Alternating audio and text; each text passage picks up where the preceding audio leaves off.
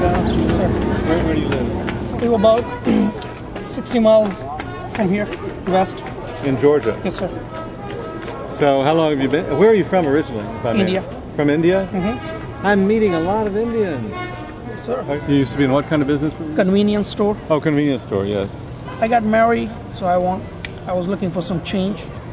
And when I found about this Dairy Queen was available for sale, that's it. Like, once you have a goal, you got to make a goal in your life. Yeah, sure. And that's why, like, then you find the way how to achieve the goal. And this is what I want to do. Like, You got to make it you happen. got to make it happen. Now, I guess you're a Muslim background, Yes, sir. since your wife clearly is Muslim. Do you find any problems with that here?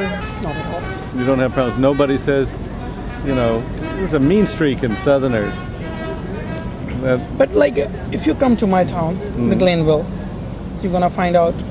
And you call my mayor, Jane Bridges, says our mayor. You just call and find out what you say about Zubair. I don't know why, but they say you are a great asset to the community, and you've been doing great things, and they all like it.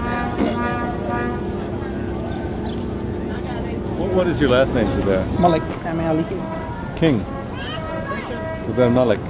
And how old are you? 29. 29. Yeah, pretty successful for a 29-year-old man. So, Congratulations. thank you very much. How many kids do you have? Just one so far. As Just fast the as I little can one go. we just saw. Yes. As fast as you could go. I just got married not too long ago, so that's the fastest I can go. Oh, congratulations. Thank you. Thank you. So what?